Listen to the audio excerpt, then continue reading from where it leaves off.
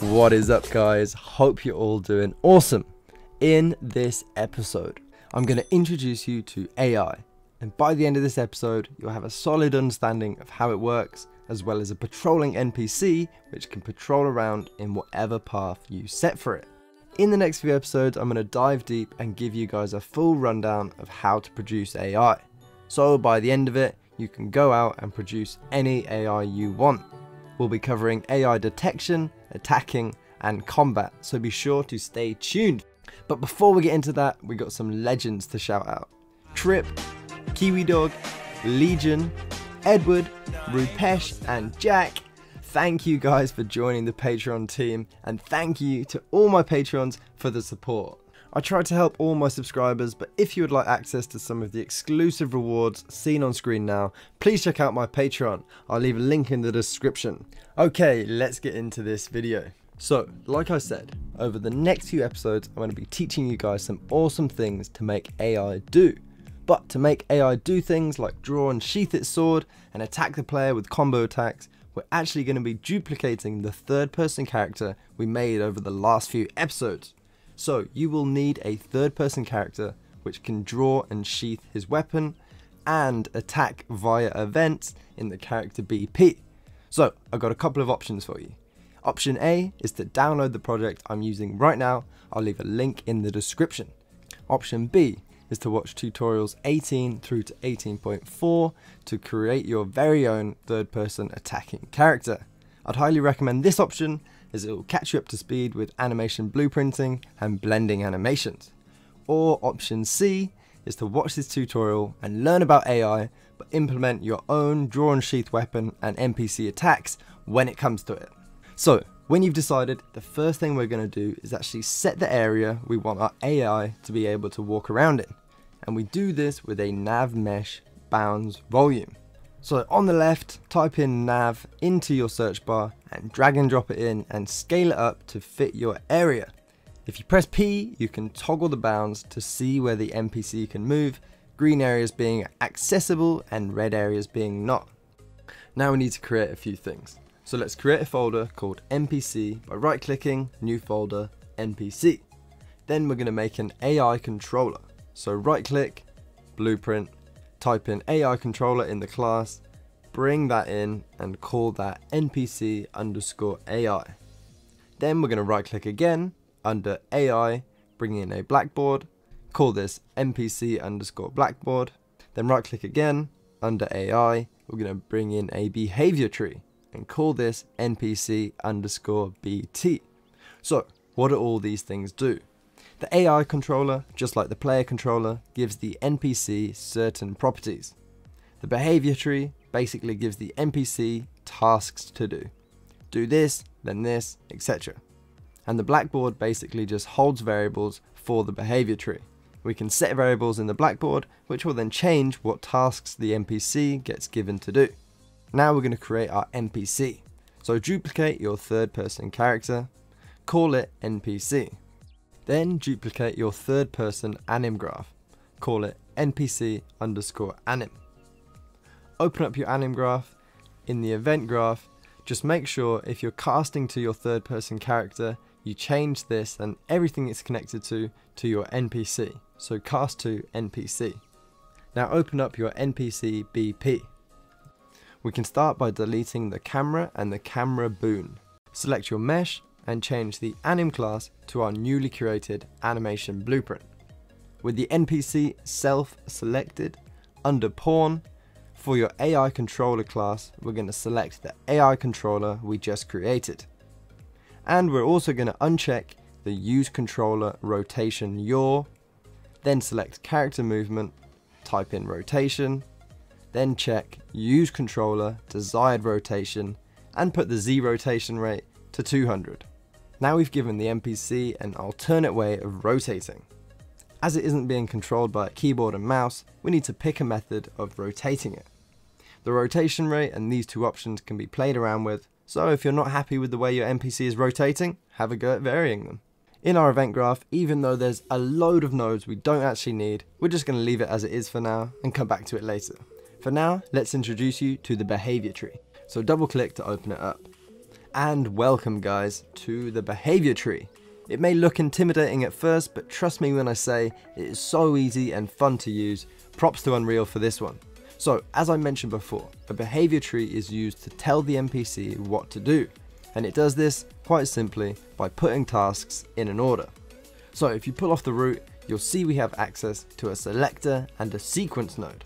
I'll put the official description of what these nodes are on the screen now, but both these nodes are very similar. To put it simply, you want to use a sequence node when you want to go through multiple tasks sequentially, like so, and a selector node to select between certain sequences. Don't worry, the more you use them, the more they will make sense. Okay, cool. So let's bring in a selector coming off the root. Now let's bring in two sequence nodes coming off this. So you'll notice a little number by each node. And this is the order in which they will be run. It goes from left to right. So if we swap these around, you'll notice the numbers also swap over. So to get the NPC to patrol around, we need to tell him what to do step by step via tasks. So let's break down what we're asking the NPC to do. As we want our NPC to move somewhere, the first thing we need to do is find the location we want to go to. So this makes the first task getting a location vector. And next, we want to send our NPC to that location. So the second task would be sending our NPC blueprint to the location vector we found in task 1. And that's all the tasks we need.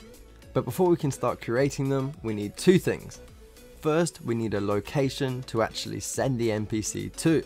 And second, we need a variable to store that location vector inside. So, like I said at the start, the blackboard is used to store variables. So, click on the blackboard button in the top right. Create a new key as a vector and call this target location. Okay, now let's generate a location to store into this value. And there are loads of different ways of getting a location, but the way I'm going to teach you guys today is through a spline. So right click, blueprint class, actor, and call this Spline Pathway. Double click to open it up. Now add a component, spline. Now you can create a pathway that you want your NPC to follow. You can do this by alt dragging the spline points to generate new ones. When you're done, in the details section, check closed loop. Next, bring in a static mesh cube and set its collision in the details to no collision. Now into the event graph. Create a timeline node. Double click to open it up, then add a float track, shift click to add a point and put it at value 0 times 0. Then shift click to add another point and put it at value 1 times 10. Then at the top, set your total time to 10. This is how long it will take for your NPC to do a loop. This might need to be adjusted depending on your program. Now back into the event graph, control drag in your cube and set world location and connect this up to the timeline. These next nodes, I don't want you guys to overthink, but they're basically just creating a moving location which goes around the spline. So control drag in our spline, pull off this and get spline length. Then bring in a lerp with A being 0 and B being connected to the spline length and the alpha being connected to the timeline. Control W to duplicate your spline node and pull off the new one and get location at distance along spline. Set this to world and then plug the lerp into the distance and plug the location into the set world location node. To finish up, I'm going to put the finished from the timeline into a delay by holding D and click and then loop it back into the play from start.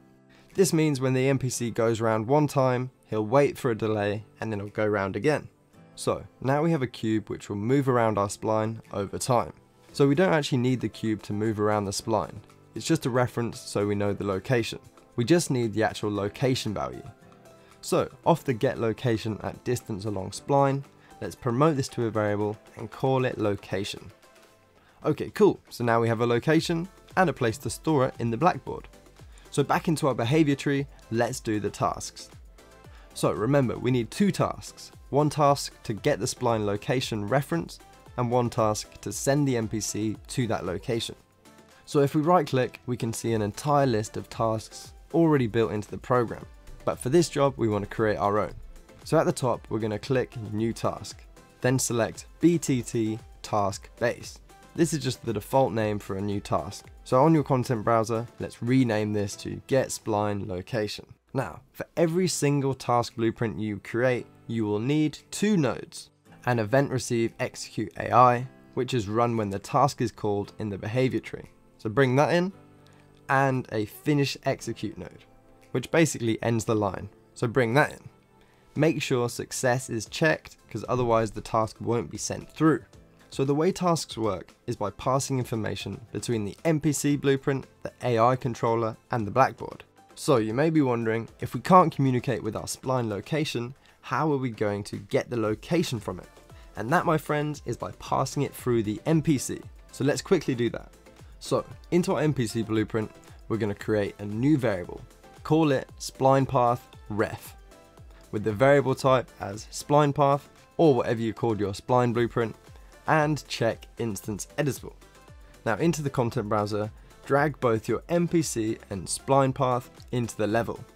And with the NPC selected in your details, you should now be able to select your spline path. If you can't see anything, make sure you've compiled your NPC. Okay, cool. We now have a reference to our spline path, so we can get the location through the NPC. So let's jump back into our task. Let's bring in a cast2 NPC node, using the controlled pawn as the reference. As we made a variable reference to our spline path in our NPC, off the cast2 NPC, we can get the Spline Pathway ref. Then off this, we can get the location variable we made in the spline path. So now we just need to send this information over to our blackboard, and we can communicate with our blackboard via a variable. So let's create a new variable and call it bb_ref, with the variable type blackboard key selector. Check instance editable. Now we can get and send variables to and from the blackboard. So control drag in our blackboard variable. Then off this, we're going to bring in a set blackboard value as vector. Then connect our location up to this. And this task is done. We're getting our spline location through the NPC, and we're sending that over to the blackboard, which will update our target location vector in our blackboard. Now into the content browser, duplicate our task and call our new one send to location. Double click to open this up, then delete everything except for our blackboard reference and the two essential nodes. Now we're going to retrieve the location we just set. So off the blackboard, get blackboard value as vector, then bring in a simple move to location node. Connect the vector into the goal and the owner controller into the node controller. And that's this task done. So we retrieved the location, then sent the NPC to that location through the AI controller. Now, back into our behavior tree, we can now bring in our two tasks. Get spline location on the left, then send to location on the right. For both these tasks, in the details, make sure BB is set to target location. This means when we're setting and getting the value in the tasks, they will be setting and getting the target location variable. So I actually forgot to mention, the behavior tree fires off a similar way to an event tick.